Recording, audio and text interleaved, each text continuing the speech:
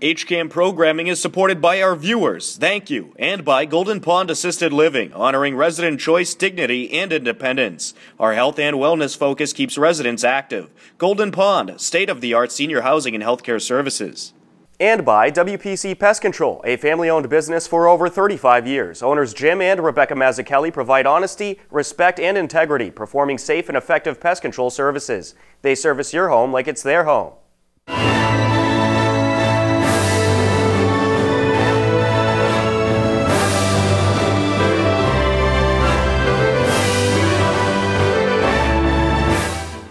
Hello, and welcome to HCAM News. Tom Nappy at the anchor desk to keep you up to date with what's happening in Hopkinton. On this edition of HCAM News, you'll hear about the new Hopkinton Middle School mission statement.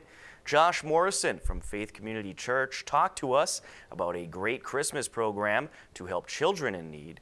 We have the latest Hiller Sports update, plus much more. But first, here are some happenings in Hopkinton you need to know about. Hello, I'm Terry Malisi, and you may recognize me from my show, The Gathering. The Gathering is a cooking show filmed in my home, my kitchen, usually on a Saturday before a dinner party that evening. You're going to have to muster up all of your courage for tonight's gathering, because tonight's gathering is a haunted gathering. Currently airing on HCAM and available on our YouTube channel, you can view The Gathering, a haunted gathering, as Terry Malisi makes some scrumptious Halloween-themed snacks. Years ago, the kids would go trick-or-treating, and after, they would all come back to my house, and they'd play downstairs while the costumed parents would have a party of their own upstairs.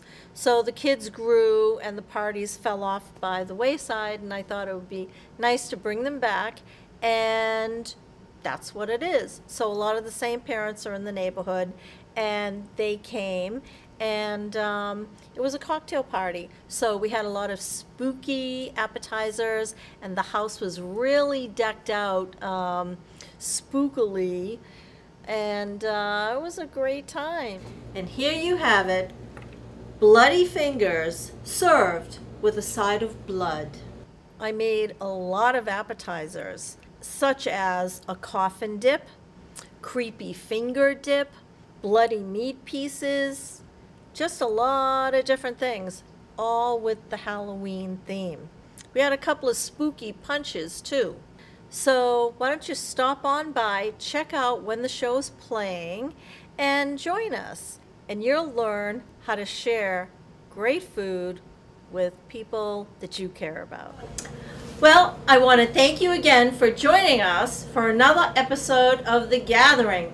And remember, with Trick or Treat, you always have a choice. Here's to HCAM. Woo! Today, myself and my friend Dave Fall and Shannon Jackman put together 22 push-ups to honor our military men and women that ultimately take their lives each and every day to suicide. We also pushed one, we call it the +1, for active duty military men and women that also ultimately take their lives every day. So the 22 +1 is 22 veterans each and every day that commit suicide due to the physical and psychological wounds of war and or serving in the military. +1 is active duty. Live. All right, so we are here live. We'll go up this way. Where are we at? With the Hopkinton Police and Fire Department getting ready to get down to do 22 push-ups +1 for active duty military men and women. So these men and women are going to join Dave Fall and myself to do 22 +1. Real quick, can we say hi to Chief Lee, the Hopkinton Police Department. Sir, thank you very much for having us out here today. The Hopkinton Police and Fire Department, and we have an Ashland firefighter down here also. All right, so let's have everybody get down. Are we ready? Yeah. And exercise. 1, 2, 3, 4, 5, 6, 7, 8, 9, 10, 11, 12, 13, 14, 15, 16, 17, 18, 19, 20, 21, 22, and one more. 23. 23. Hopkinton Middle School held a ceremony to introduce their new mission statement. Students and staff worked tirelessly for months to come up with the new school mission statement. Good evening, everyone, and thank you for coming. Welcome to our harvest party to celebrate the rollout of our new mission statement, growing an active community of strong minds and kind hearts. As you look around, you will see various projects which are interpretations our students created to represent our mission statement. I hope you enjoy the various images they created as much as I do. One team even collected canned goods for Project Just Because. I would like to tell you a little bit about the background of how we came up with our new mission statement. We started with our faculty. In a workshop, we discussed 2 questions. Why did you want to become a teacher? And why do you still do it? The major themes that emerged were community, inspiration, positivity, creativity, and challenges. Others included independence and compassion. For these ideals, we developed our mission, which you now see behind me, right there. Since then, we have worked as a faculty, community, and with the student body to embrace and represent these words. However, we're far from finished. Our future plans include creating the vision of what this looks like in our school.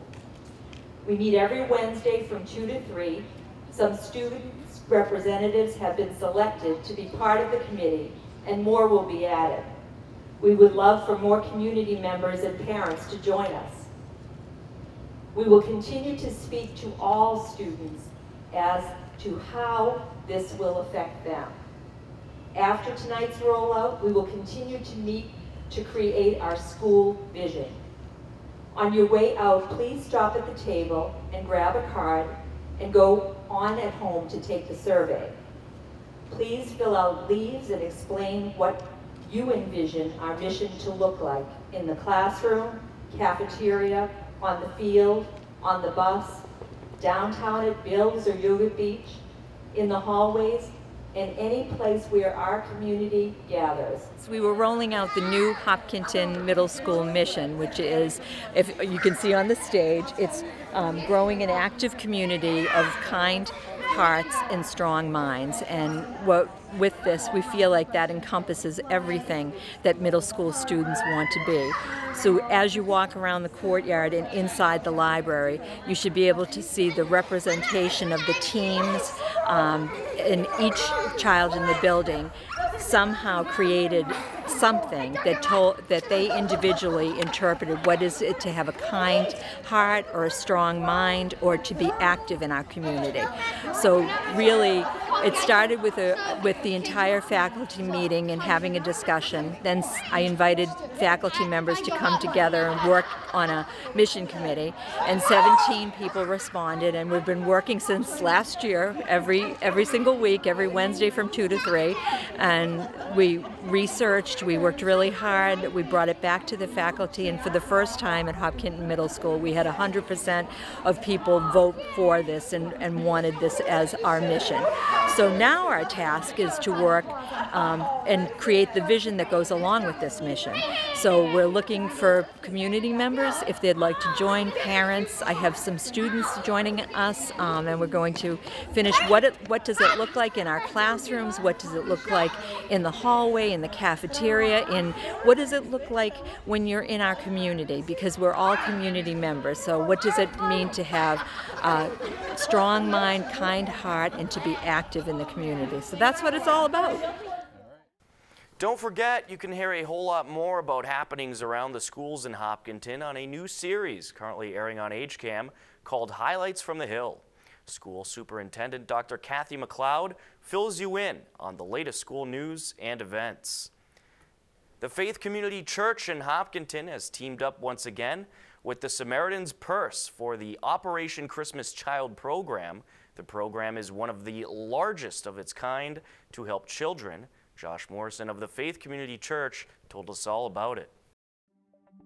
Our church has partnered with Samaritan's Purse and Operation Christmas Child for a number of years now.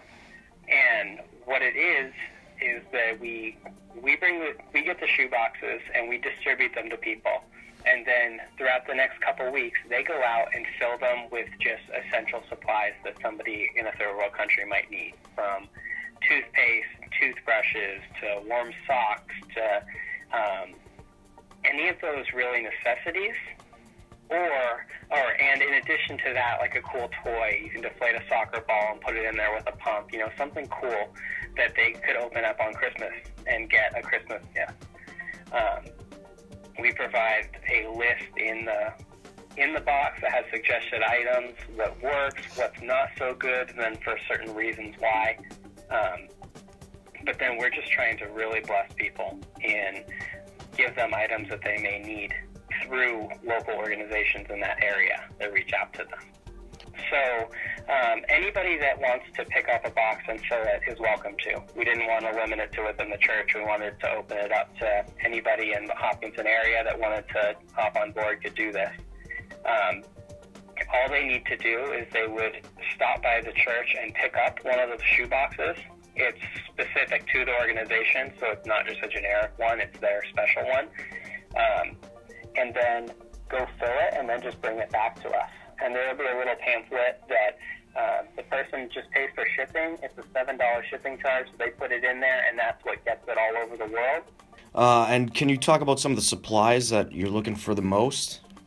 Anything of the practical necessities that we use on an everyday basis, whether that be hygienic items from bars of soap, not liquid soap, toothbrush, toothpaste, the caps for the toothbrush like the covers that go with it, socks, plain t-shirts.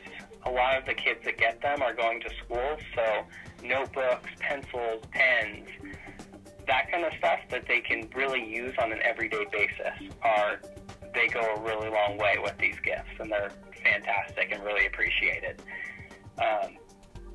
We try to say plain t-shirts, just because they're going to a ton of different cultures and we don't exactly know who's getting it as far as what country it's going to. But they're broken up into different age groups, and you can do different genders. So you can say, this is for a boy that's 10 to 14 years old, and then you can pick stuff in the box specific to that.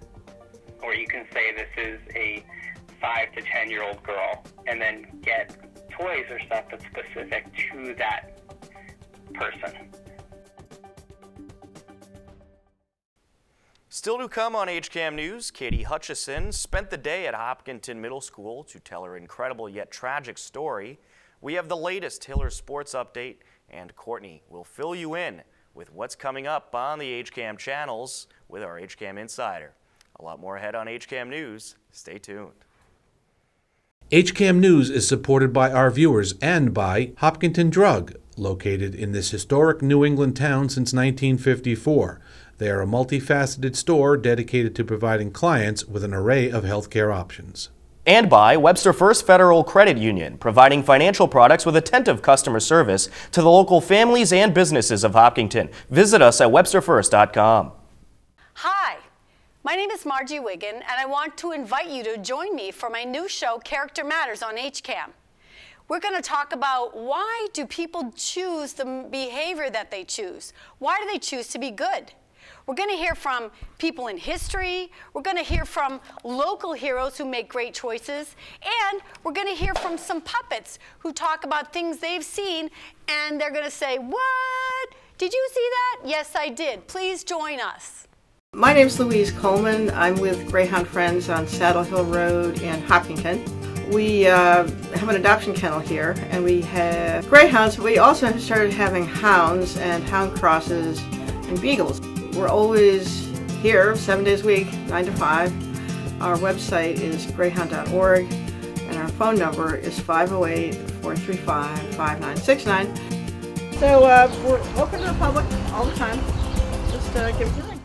Welcome back to HCAM News. Believe it or not, the high school fall sports season is nearing the end, and it's time to get ready for the postseason.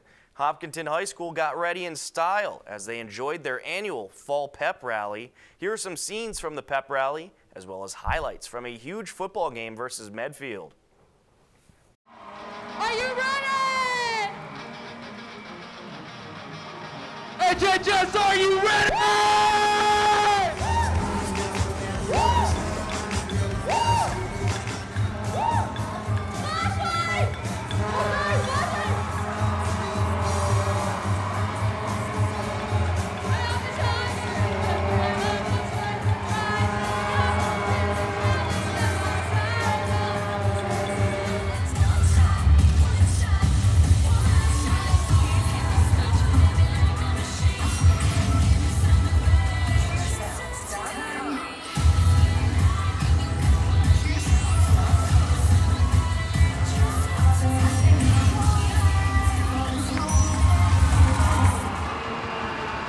You gotta take it, come on!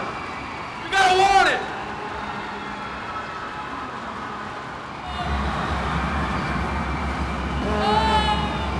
Easy! It's too easy! It's too easy! Woo! It's just too easy! Later on that pep rally Friday, the Hillers football team welcomed in the Medfield Warriors. It was raining throughout the whole night, and then with a scoreless game and 1:37 left to go in the second quarter, thunderstorms moved in, and eventually the game would be suspended until Saturday at 4:30. Picking it up on the Saturday afternoon, third quarter scoreless game, about 9:40 left on the clock. Quarterback Ryan Emer finds Liam O'Toole, who takes it all the way to the house for 6, a 52-yard touchdown for O'Toole. Fourth quarter, 7-0 Medfield. Emer finds Captain James Voss inside the 5. Refs call him down at the 1. Mitchell Gonzer would punch it in to make it 14-0 Medfield after the extra point. Just over 2 minutes left in the game. Emer finds Jake Dubbs for a big gain. The penalty was against Hopkinton. Medfield would capitalize on that. A handoff to Austin Summerall gets them within the 5. Starting lineman John Quinn in at running back. He'll take care of business, rushing up the middle for another 6. The extra point makes it 21-0 Medfield. At this point, the Hillers trying to avoid the shutout. Jimmy Adams threw a beauty to Shane Cooney. The Hillers added a 2-point conversion to make it 21-8, and then it's onside kick time. The Hillers get the ball back off the onside kick, but wait a second. The refs talk it out and decide a false start against the Hillers, so they have to do it again. This time 5 yards back from the 35-yard line. They squib it, it's downed, and that's the ball game. Medfield takes down the Hillers in a game that expanded across nearly 23 hours. 21-8 is the final score. The Hillers are 2-5 on the season, and they will continue on in exhibition play, while 5-2 Medfield will play playoff football. A solid effort by both TVL rivals. Be sure to stay up to date with all Hillers sports by checking out our daily Hillers sports updates on our website, hcam.tv. The Hopkinton Education Foundation hosted Katie Hutchison at Hopkinton Middle School. Katie has been traveling the world and speaking for about 13 years, telling the story of a tragic experience that occurred in her life, and she hopes that through her story, students and parents can learn valuable life lessons. Very quickly to understand about trauma is the only way through it is through. You can't go over it or under it or around it. You have to go through it. Katie Hutchison spent the day at Hopkinton Middle School and talked about a personal experience that tragically impacted her family. Had an amazing, busy day filled with incredibly empathetic, curious, and bright children. I spoke to the grade 6, 7s, and 8s, each class individually, and shared a very difficult personal story that they heard with, I like to say, hearts wide open. They were an amazingly respectful audience who asked intelligent questions, and I think came away feeling very empowered to be a community within their school. It was beautiful. During the evening session, Katie told the tragic story of the murder of her husband Bob and the impact it had on her family and what could be learned from it. Children that should have been waking up on the first day of the year and pulling something out from under the Christmas tree to play with, or going outside and building a snowman.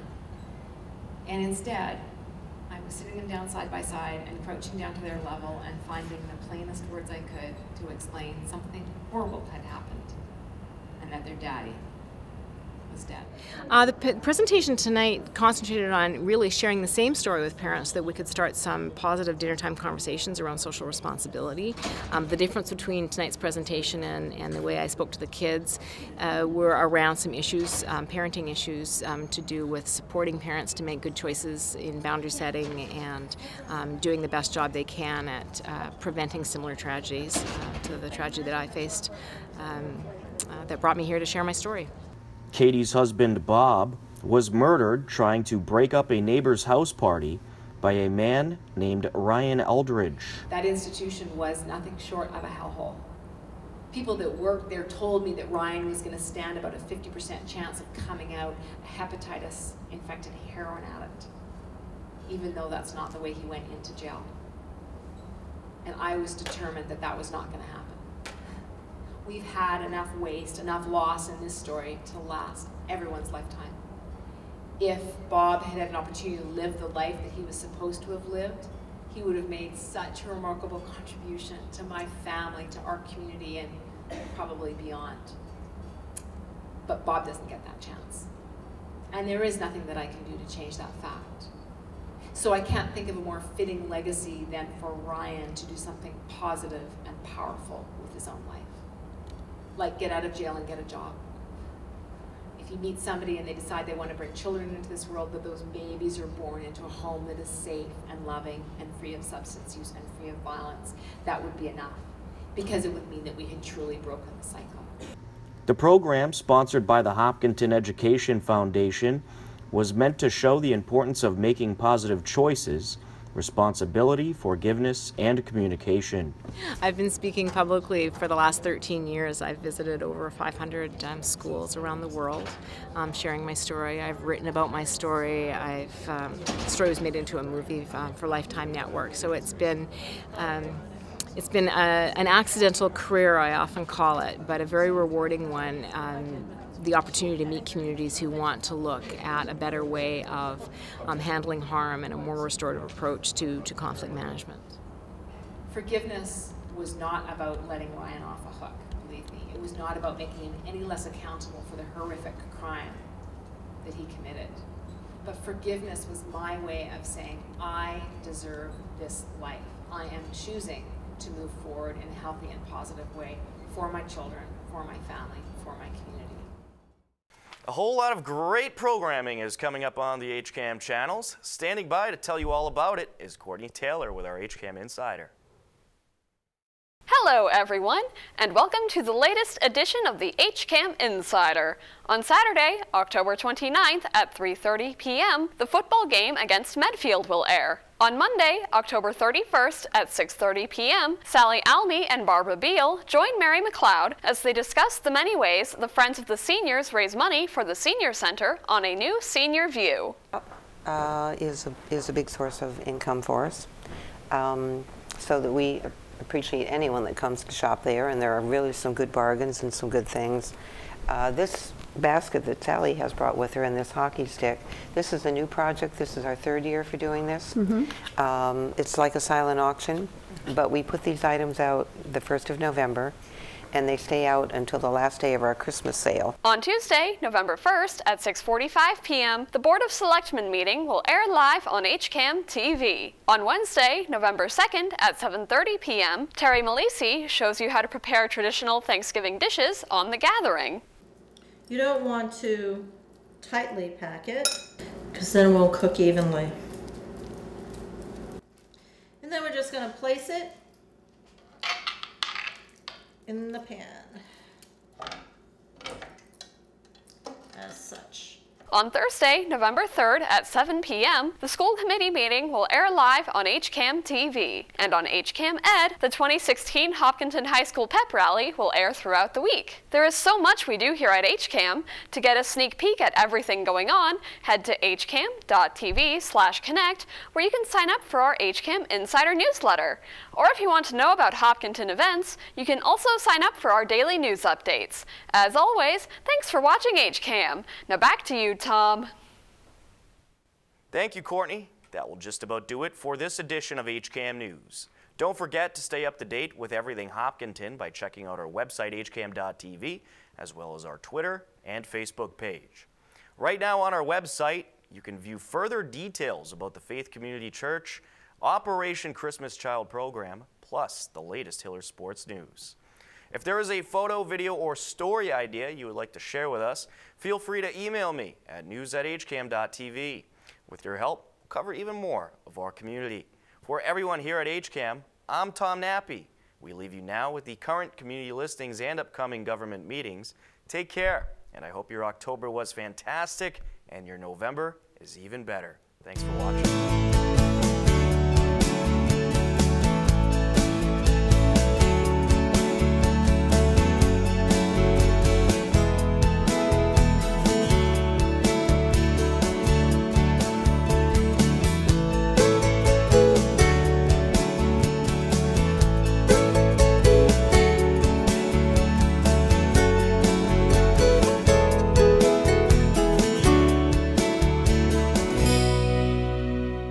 HCAM is supported by our viewers and by Blackstone Valley Wealth Management, providing highly personalized financial planning, wealth management, and customized solutions through transparent, unbiased advice. Visit us at blackstonevalleywealth.com.